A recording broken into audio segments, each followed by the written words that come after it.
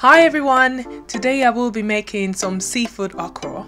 A friend of mine requested a recipe for my pescatarian okra, so I decided to make a video on how to.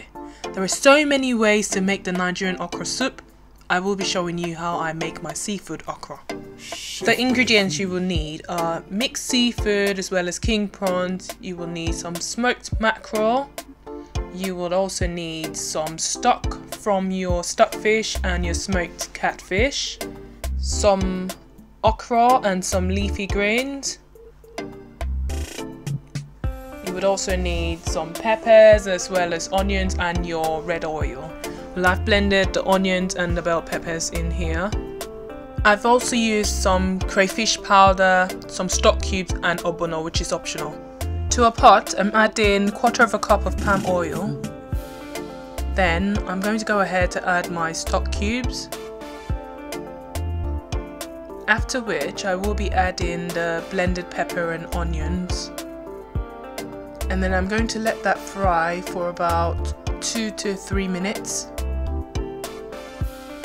After which I will be adding the Ogbonor. This is optional, you don't have to put Ogbonor. And then you're going to mix that properly and then let that fry for an additional 3 minutes.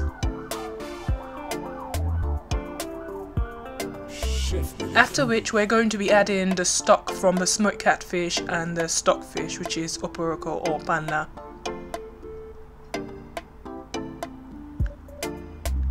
Then we're going to cover that and let that cook for about 6 to 10 minutes. After which we're going to add some crayfish powder as well as some salt to taste. Then we're going to go ahead to add the mixed seafood.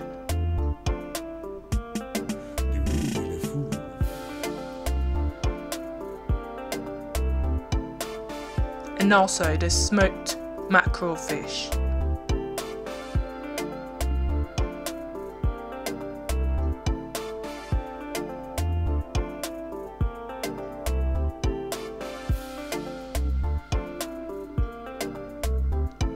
Then we're going to cover that up and let that cook for about 3 to 4 minutes.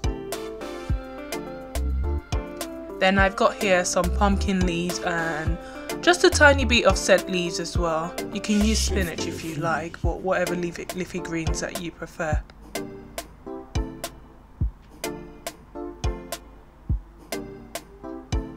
Now, I'm going to be adding some water because I don't want mine very thick. Remember, I haven't put in the okra yet, so it is down to preference how thick or how watery you prefer your okra soup.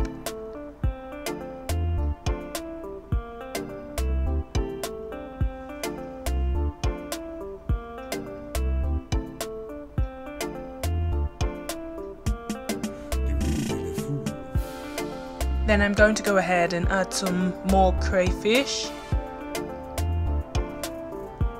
Mix that in properly so it's evenly distributed. Cover that up and let that cook for about 2-3 minutes. Then you go ahead and add your okra. I've literally just chopped mine in my food processor, so you can either grate it or blend it, whatever you prefer. Now just cover that up for extra 2 minutes and your okra is ready to be served. You can either have it on its own like that or have it with pounded yam gari or whatever you like. Thank you so much for watching. If you haven't subscribed, please subscribe. Thank you.